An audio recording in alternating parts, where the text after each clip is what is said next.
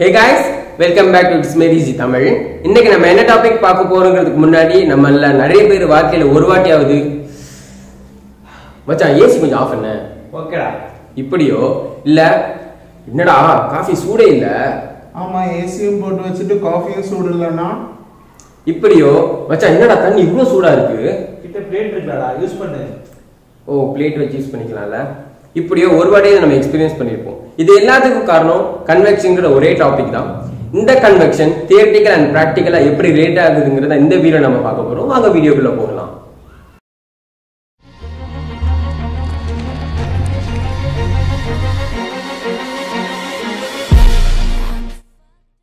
இப்போ நம்ம கன்வெக்ஷன் என்னன்னு பார்க்கறோம். கன்வெக்ஷன் வந்து it's a type of heat transfer between different phases. either solid and liquid ஆ இருக்கலாம் or liquid and gas ஆ இருக்கலாம் இல்ல gas and solid ஆ இருக்கலாம். நெக்ஸ்ட் கண்டிஷன் பாத்தீங்கன்னா direct contact. இப்போ ரெண்டு phases நடுவுல heat transfer நடக்குதுன்னா அந்த ரெண்டு phases-மே direct contactல இருக்கும். அதே மாதிரி அந்த ரெண்டு phases-ல ஒரு phase கண்டிப்பா fluid ஆ இருக்கும். either gas ஆ இருக்கலாம் இல்ல liquid ஆ இருக்கலாம். இப்போ நம்ம எக்ஸாம்பிள் வச்சு பார்ப்போம்.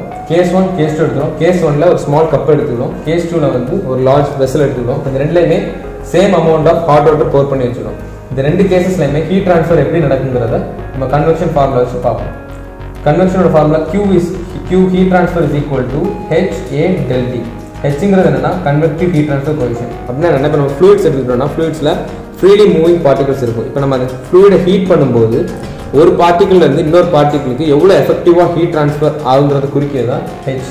இந்த Hங்கிறது ஒவ்வொரு ஃப்ளூயிடுக்கும் டிஃப்ரெண்டா இருக்கும். ஃபார் எக்ஸாம்பிள் வாட்டர் எடுத்துட்டோம்னா அதுக்கு ஒரு H வேல்யூ இருக்கும், ஆயில் எடுத்துட்டோம்னா அதுக்கு இன்னொரு H வேல்யூ இருக்கும். நெக்ஸ்ட் ஃபேக்டர் என்னன்னு பார்த்தீங்கன்னா ஏங்கிறது கான்டாக்ட் சர்ஃபேஸ் ஏரியா. இப்போ ரெண்டு ஃபேஸஸ் நடுவில் ஹீட் ட்ரான்ஸ்ஃபர் நடக்குதுன்னா அந்த ரெண்டு ஃபேஸஸ்க்கும் உள்ள contact ரீஜனை குறிக்கக்கூடியதான் contact surface area. Next factor என்னன்னா டெல்டிங்கிறது டெம்பரேச்சர் டிஃபரன்ஸ். இப்போ இதில் பார்த்தீங்கன்னா ஹாட் வாட்டர் ஒரு temperature T1 and கப்போட temperature T2 இந்த ரெண்டு T1க்கும் T2க்கும் இருக்கக்கூடிய டெம்பரேச்சர் டிஃபரன்ஸ் தான் டெல்டின்னு சொல்லுவோம். இப்போ ரெண்டு கேசஸ்லையுமே H பார்த்தீங்கன்னா கான்ஸ்டன்ட். ஏன்னா ரெண்டுலையுமே நம்ம வாட்டர் தான் யூஸ் பண்ணுறோம், சேம் ஃப்ளூயிட் தான் யூஸ் பண்ணுறோம். ஸோ H வந்து கான்ஸ்டன்ட். டெல்டியும் கான்ஸ்டன்ட். ஏன்னா இந்த ரெண்டு கேசஸ்லையுமே சேம் டெம்பரேச்சரில் இருக்கக்கூடிய ஹாட் வாட்டர் தான் யூஸ் பண்ணுறோம். So டெல்டியும் constant. பட் ஏரியா பார்த்தீங்கன்னா இந்த கான்டாக்ட் ஏரியா பார்த்தீங்கன்னா நம்ம கேஸ் 1ல வந்து ஸ்மால் கப் யூஸ் பண்ணுறோம், கேஸ் 2ல வந்து பெரிய வெசல் யூஸ் பண்ணுறோம். ஸோ கேஸ் 1 விட கேஸ் 2ல இருக்கக்கூடிய கான்டாக்ட் ஏரியா ரொம்ப அதிகமாக இருக்கும். ஸோ ஹீட் ட்ரான்ஸ்ஃபர் பார்த்தீங்கன்னா கான்டாக்ட் ஏரியா அதிகமாக இருக்கக்கூடியதில் தான் ஹீட் ட்ரான்ஸ்ஃபர் அதிகமாக நடக்கும். ஸோ கேஸ் 2ல தான் ஹீட் ட்ரான்ஸ்ஃபர் அதிகமாக நடக்கும். இப்போ நம்ம ஹீட் ட்ரான்ஸ்ஃபர் அதோட டிபெண்டிங் ஃபேக்டர்ஸை வச்சு எப்படி எப்படி வேரி ஆகுங்கிறத பார்ப்போம். This is convection.